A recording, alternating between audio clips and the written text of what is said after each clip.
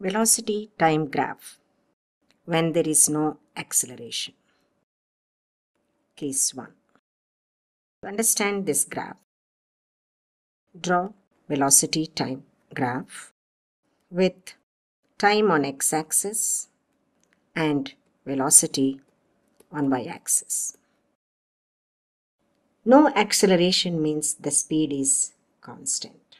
So when we draw a curve with a speed from O as OA, then it will be a straight line parallel to x-axis.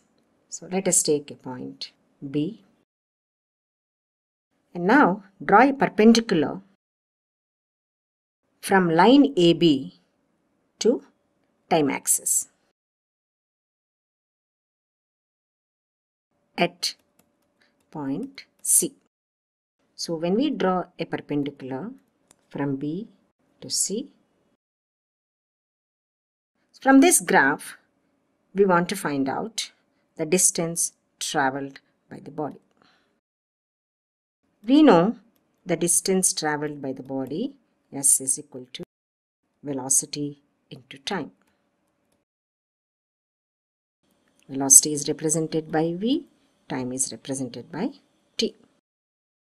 Now from the graph, the distance traveled, S, is equal to velocity from B to C is BC, time is OC.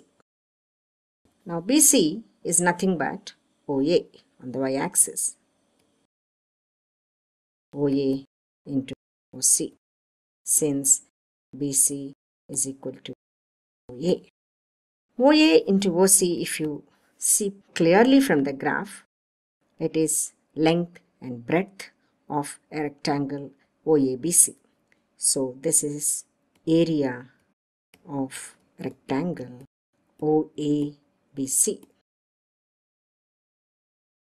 From this we can say that in velocity time graph, the area enclosed by the velocity time curve and the time axis gives the distance traveled by the body. In this case, the area enclosed by the velocity time curve AB and the time axis OC is the area of rectangle OABC.